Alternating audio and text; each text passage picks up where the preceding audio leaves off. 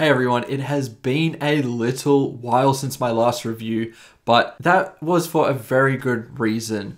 Just in the last couple of days, I flew down to Sydney to check out, for the very first time in my life, the Sydney Film Festival to see 3 movies. I'm going to have a separate video for each of them, and we are starting with the very first movie that I saw at the fest, Cottontail. So let's get into it.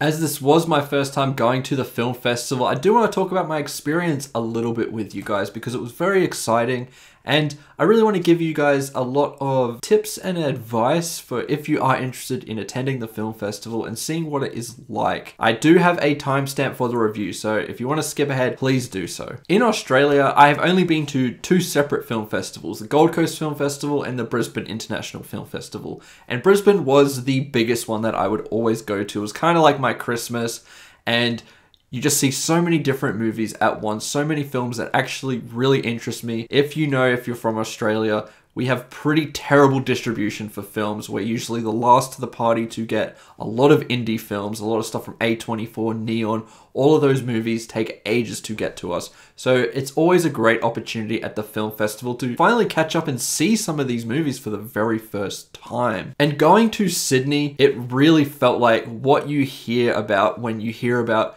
big film festivals across the globe. You know, Brisbane is definitely a really solid film festival with an impressive lineup of movies each and every year, but it is very much like just going to the movies on a regular day, except you're seeing a cool premiere, an interesting indie movie, something different. Sydney felt more like an event. It had this electricity, this buzz to it, and I just was so excited just being in the city and really getting involved in this atmosphere. It really is so exciting. The buzz, it's just so infectious. It makes you so excited. And the theaters themselves were absolutely incredible. I saw this at the Hayden Orpheum Theater, which had this real kind of classy and retro vibe. Everyone was wearing uniforms like it was a movie theater in the 80s. And the actual cinema itself was so grand, really, really cool. And it was just a great location to watch this movie. If you're going to go to the Sydney Film Festival and you do want to see multiple movies, I do recommend getting a ticket pack because they're just so much cheaper. They do come in pretty pricey and they do add up. So just be aware of that and definitely have some travel arrangements planned because some of these theaters are pretty far apart. It's kind of similar to Brisbane. So if you've been to some film festivals before, you kind of understand that. But if this is going to be your first film festival, definitely think beforehand and just plan ahead a little bit. Because especially if you're seeing multiple movies in one day, you're going to different locations.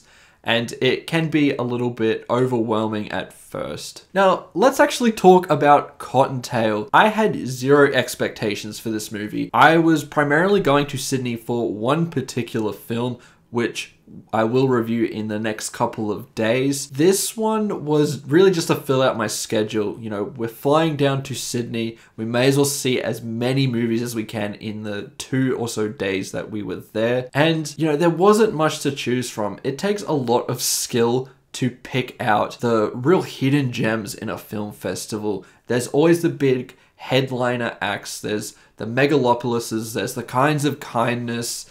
There's I Saw the TV Glow, all of these different movies that have some kind of big reaction already. So you kind of know that those are the films that are drawing a lot of buzz. It takes a lot of skill and effort to try and find something that no one has talked about before. And you're just going in blind and manage to pick out something really special and different that you can recommend to so many people. Cottontail is that kind of movie. I'm so pleased to say that. I wish I could take the credit for picking this movie out, but I have to give all my credit to my fiance Tanisha for picking it out. She just had an eye for this one. She read the synopsis and it seemed pretty interesting to her, and I was a lot more skeptical than she was. I thought this movie was going to be a snooze fest going into it. For some reason, I just thought it was going to be very slow paced and boring and just something to fill out the schedule. I kind of went almost reluctantly to this movie. And I was so wrong. I have big egg on my face on that one because Cottontail is a fantastic movie that I highly recommend you check out. This movie is a real emotional tale where a man who has gone through a real tragic loss in his life is trying to move on. In terms of a story structure, this is going to sound really out of left field for the type of movie that this is, but this is very God of War 2018 coded. If you know, you know if you've seen this movie. It does have a somewhat similar structure and kind of similar events where there's this friction between a father and son and them trying to get over a loss. And this film just does an incredible job of that. Yes, its concept is a little bit more on the generic side, and it is one of the things that holds it back a little bit, but the way that it executes is just magnificent from the very beginning of this film. This utilizes really incredible editing and cinematography in the very first few frames to really put you into the shoes of our protagonist, played by Lily Frankie, who does an incredible job in this movie. He really bodies the role here. Every look in his face means something. Every word of dialogue has a meaning to it.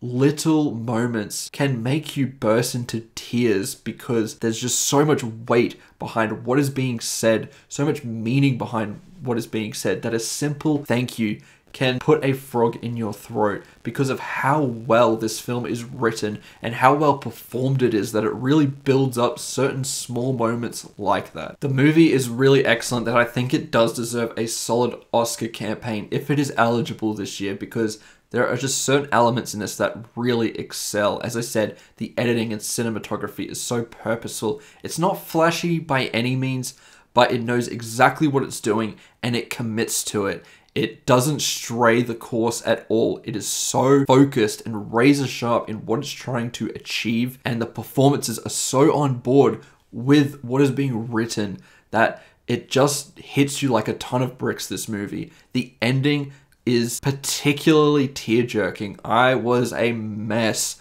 by the end of this movie because a certain motif popped up that just hit me so hard. The movie is incredible at doing that. And the fact that it doesn't overstay its welcome, it gets to the point.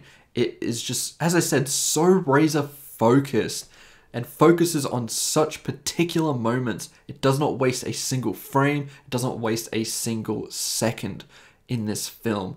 And I just highly, highly recommend you check it out. I just don't want to give away too much. I do think because of the film's simplicity, if I start talking about particular details, I feel like I'll ruin certain moments for you. I went into this movie really blind. I don't even think I saw a trailer for it. I kind of half read the synopsis. You know, if you go in blind like I did, I think it'll hit you the exact same way. And really, all I can say is go check this movie out whenever it releases. I know it's not getting talked about really at all at the moment because it is very small. It's not flashy, but this works so much. And I do think that when more and more people start to see it, they'll know what I'm talking about and really get behind this movie, because it's just hard not to be emotionally moved by what is being shown on screen here. As I said, really the only issue is that the structure of the film and some of the big moments can feel a little bit derivative, but that's really about it. If you can get over that, this film is just incredible. As a score, I'm going to give Cottontail a strong 4.5 out of 5. It was just such an impressive start for me at the Sydney Film Festival. What a great start to the day, and seeing 3 incredibly different types of movies. And this one, I'm just so glad I saw it. And I have nothing but praise for Tanisha for being able to just pick this out of the blue and being like, let's see this one. She has great eyes, sometimes way better than me, but just all credit there. The movie is excellent. And those are my thoughts towards Cottontail. If you've seen the movie, let me know what you think about it in the comments below. I'd love to hear your thoughts. And please tell me if it's on your radar now if you haven't seen it. I really hope I have put it on your radar. I really just want to introduce you guys to some really great movies and give you some hidden gems to check out. And I just do think with all my heart that this is one to watch that you will just be really impressed by. Anyway, I'd love to hear from you guys in the comments below. Be sure to check out a lot of my upcoming videos about the festival. I have one big review, the one that I came down here for, and I have talked about it in posts and things like that. I saw Kinds of Kindness, the Australian premiere. That review will be coming out in a couple of days. I have a lot of thoughts towards that one, so I'm still processing a lot of things. But anyway, make sure to check that out in the future. Make sure to like and subscribe, and I'll see you in the next one. Goodbye.